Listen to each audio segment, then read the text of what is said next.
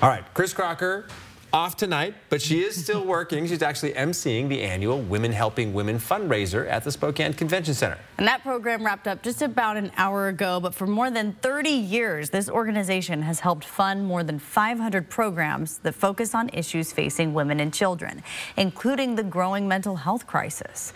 Today's keynote speaker, actor Sean Astin, best known from Lord of the Rings, is also the son of Academy Award winner Patty Duke, who called North Idaho home.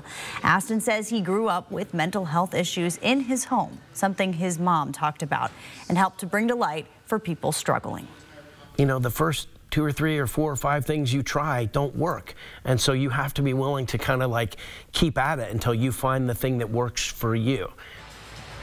Astin said it was good to be back in the Spokane Coeur d'Alene area, and it turns out he and Chris Crocker were married at the same place in Hayden. Sean, about 33 years ago, Chris coming up on her 25th anniversary. Who knew?